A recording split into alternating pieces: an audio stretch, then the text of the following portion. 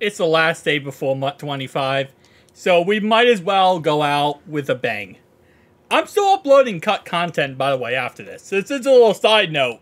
I'm still going to upload cut content. It's just, you know, last day before Mutt, where we just upload a crap ton of Mutt videos every single day.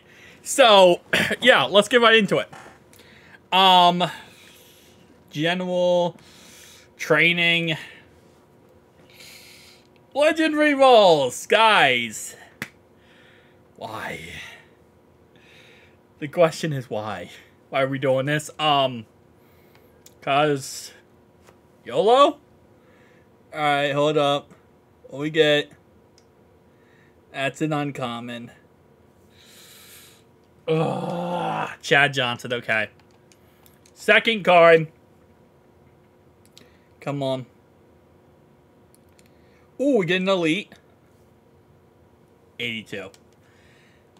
Kind of hoping for a better card than that, but okay. Oh my lordy. Bro, these rerolls. How are these rerolls so bad? And how do I keep doing them? That's probably another question is, how do I keep doing them is really the question. Alright, let's just do one more for the video here, boys. And we're going to look at the cards and how expensive the cards are. Because why am I doing this when the cards aren't really that expensive? Alright. Oh, this uncommon animation! The uncommon animation. Okay, how much do the cards even go for? I mean, the wide receiver has to be going for something. That receiver has to be going for a pretty penny. Especially with the fact of how, like, he has 88 speed or something. Like, he is fast as anything. Yeah, he's really? Only 548,000 coins? Feels very, very low for what he probably should be. I feel like he should be a higher price tag than that. Am I crazy? That feels very low for how good he is. And then the other guy is 420. And then Tunzel. How much is Tunzel? 225.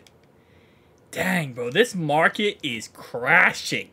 Not crashing, but it's slowly starting to become more obtainable. I wonder why, though. I mean, like, what could have happened that would cause all these legends to come down in price immensely? Like, it doesn't... Oh, wait, that's it. That's why. Yeah, EA Sports made the bundle topper an 85 plus. Which, ironically enough, you would probably can guess now, does go ahead and destroys the price tag of the cards.